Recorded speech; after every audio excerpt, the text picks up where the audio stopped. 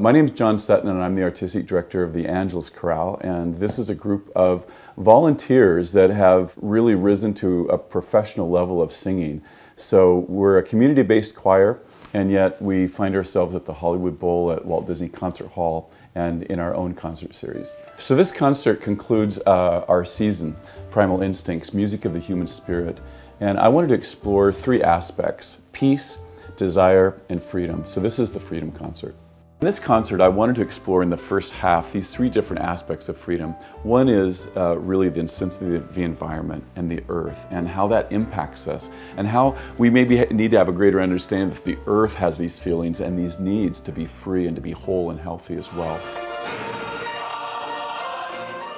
The second half really, for me, captures this aspect of slavery. And certainly it uses the American experience of that, and Lincoln and Frederick Douglass.